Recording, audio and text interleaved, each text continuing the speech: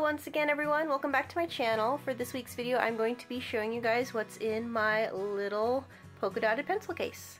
During my Leuchtturm sketchbook video I got asked a lot to show what was in this case and the Copic colors that I carry around with me on a daily basis. So in this video I'm going to show you all the colors and all the other little fun things that I carry around with me so I can do art when I am out and about. So this is the pencil case that I use. I got this pencil case from Jet Pens. There will be a link in the video description down below. There's a bunch of different designs besides this one, but I liked the teal and the canvas. It's by, I think, Delde is how you pronounce this, but I will have a link to all of the products that are in this little pencil case line in the description down below if you want to check that out. The thing I like about this pencil case the most is that it has the zipper top, so when you unzip it, it has these little tabby things on the side and you can pull it down and then it becomes like a little cup for you to keep all your pens and pencils in when you're working. It makes it so you don't lose anything because when I'm finished using something I just put it back and I don't have to worry about stuff rolling away or anything. And in case anyone was wondering, because I know I will get asked this is my desk in my art studio. I will be doing a studio tour someday soon when my studio is actually clean, so that's what this background is. I just kind of wanted to change it up from just plain white background, which is usually my table, so that's what this is. Alright, so I'm just going to go ahead and start at the top. This is my teeny tiny Tombow Mono eraser. These are my favorite plastic erasers. I just like the way they work. For a long time I couldn't find these anymore because I think they stopped manufacturing them, but I think that they started making them again, and when I saw them for sale again I bought like 50 million. But I bought these from Jet Pens too, and I will leave a link in the video description below so you can check these out if you're interested. They work really well, and this one is one of the tiny ones, so it fits right on top of here. So the next thing I'm going to pull out of here is actually two little things. These are my current favorite drawing pencils. These are the Prismacolor Verithin. This one is getting pretty short, that's why I have a larger one, but they're both in the same color, which is crimson red. I like these. They have an eraser. They're very similar to the Colorase. I just like the color of this Verithin rather than just the red Colorase. So those are what I normally draw with when I am out. The next thing I'm going to grab is what I usually line all my art with. This is the Uniball Signo DX pen. I think this color is Bordeaux, but I might be wrong. It might be burgundy or something, but it is a dark red. It is a fine tipped pen, and I just really like the color. And I like how it looks with my art. So that is what I outline all my little drawings with in my sketchbook. Next, I don't know why this is in here because I actually use this. I have two white gel pens, one I don't use, which is the Sakura Jelly Whirl. This used to be my favorite for doing white highlights until I found this one. This is the Sakura Decoreze. If we're doing it the Japanese way, it's Decoreze.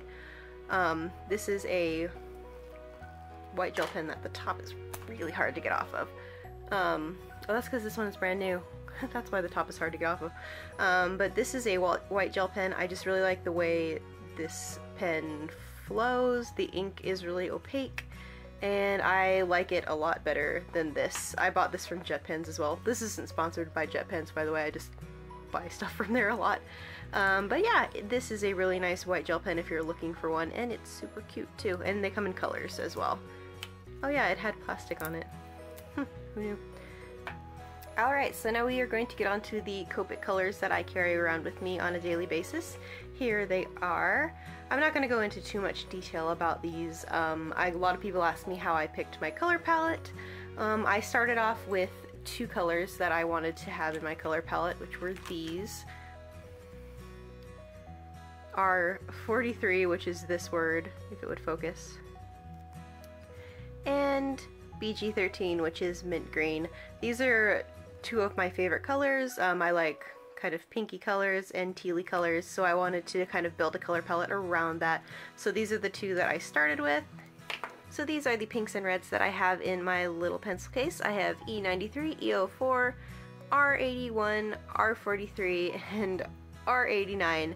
I use these for various things, including skin colors, hair colors, adding blush to characters, and coloring clothes and things like that. So these are the pinks and reds. So I only have 2 greens in my set. I find that I don't use green very often since I'm normally coloring characters and things like that. But I do have G46 and G43, which is mistletoe and pistachio, but I like these 2 greens, so I will probably keep them in my little pencil case.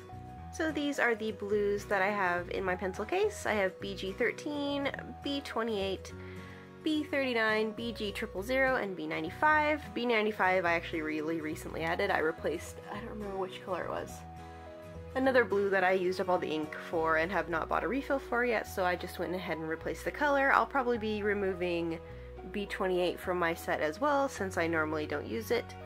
But I use these for a lot of different things. I use them for coloring water a lot, and clothing, and hair, and all that kind of stuff. I color a lot of water with these, but yeah. And these I'm going to call the grays, even though 3 of them are technically blue violets, but I use them as grays. I have BV23, BV25, BV31, and W2. W2 is the only actual gray that I have in my set. I use it for coloring rocks and sometimes skin and a lot of just like background wash tones and things like that.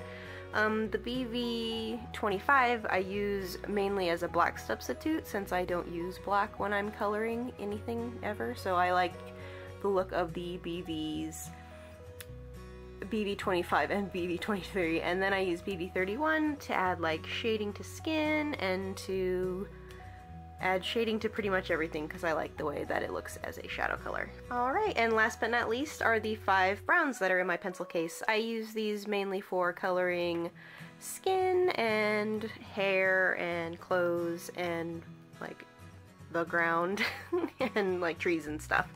I have E37, E25, E01, YR30, and E51. Yeah, not much else to say about this. E01 is the color I normally put down if I'm coloring like a little self-portrait of me. That's the skin color I use, and I use E51 as like my hair color, even though it's nothing like my actual hair color. And YR30 is a very, very pale color. That's macadamia nut, but I use it when I'm doing my bathtub mermaids. I usually color the bathtub this color, and I just think that it looks really nice to have a color that's this light to use for something that's white.